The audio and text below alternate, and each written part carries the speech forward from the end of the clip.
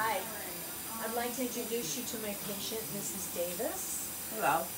Today we're making a palatal drop and a speech prosthesis. Do you notice how thick this is? This is the portion that fits up against her palate. It has the hooks for the teeth, and this is the bottom, the part that touches her tongue. Mrs. Davis has had her whole tongue resected. She does no longer have a tongue. She has a flap inside her mouth which moves slightly, and the epiglottis, or the part that closes the airway off, is very high up in her throat. So the goal of this prosthesis is to bring the roof of the mouth, where your tongue usually sits, all the way down against that flap, so that when she puts food in her mouth, it hits the prosthesis, the plastic, and pushes it past the air tube or the epiglottis and down her throat into her esophagus. Now, before we made this prosthesis for her, she had a very difficult time swallowing, right? What's that? She had, the food would go in her mouth, and by food I mean applesauce, yogurt, things of that nature, would get stuck. She'd cough, sometimes it would get stuck in her airway, and sometimes it would go down her throat. There was really no predictability to it, right? No. Okay. So we made this prosthesis for her, which thickens her natural palate, brings it down to touch the flap, which is now her new tongue, which I will show you what that looks like. Can you put your head back for me? Great. If you look inside her mouth, you will see there is no tongue. It's just that brown piece of skin that's there all the way to the back. Okay, can you raise your tongue for me? See, the tongue doesn't move. That's her jaw moving. Can you wiggle the tongue or the flap? No. So nothing moves in there. So what this prosthesis does, if you lift your head up, it will take this area of her palate and drop it down so that when she closes her mouth, it will touch the plastic. I'm going to put it in.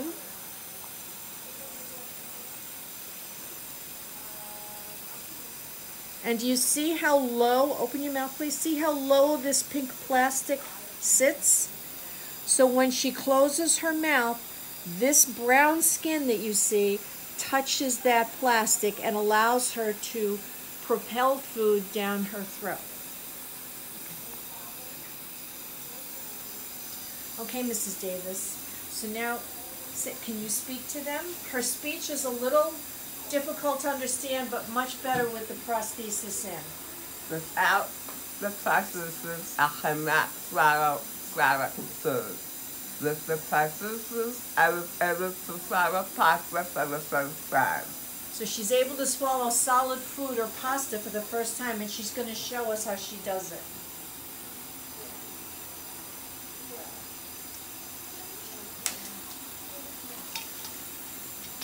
So we have every kid's favorite, elbow macaroni here.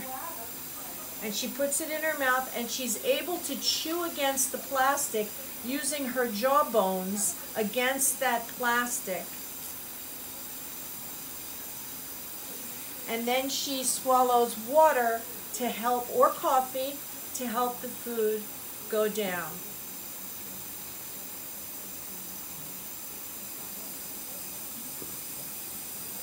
And I don't know if you could hear that swallow sound, but it went down her throat. Is it gone? Down your throat? It's gone down her throat. So she's so excited. No macaronis in there. No macaroni in there. Okay, so, are you excited? I'm very excited. I can't let my son's food go off. So she's going to go home and have dinner and lunch with her family and breakfast. You can go out to restaurants now and eat. She's not going to be eating steak and things like that. Her diet has changed to be pasta, fish, eggs, softer foods that she can mush with her jawbone against the plastic. But the fact that she can swallow now, and the fact that she can speak and you can understand what she says, is huge. I agree. I'm going to take this out, and you're going to speak without this so they can see the difference. Okay. Without the prosthesis, my speech is still not really understandable. With the prosthesis and I hear a great difference. So let's put it in and let's see how you say that with this in.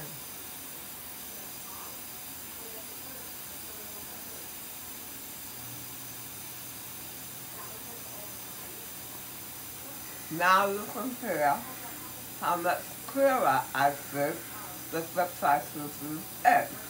So Mrs. Davis is loving enough to allow us to film her so that she can help other patients that are out there that have had their entire tongue or part of their tongue removed because a speech prosthesis and a palatal drop prosthesis puts your palate once again in contact with the remnant tongue, whatever amount of tongue you have left, or with the flap that's in there so that you can swallow again and you can speak again. Thank you, Mrs. Davis. No, not good. Thank you.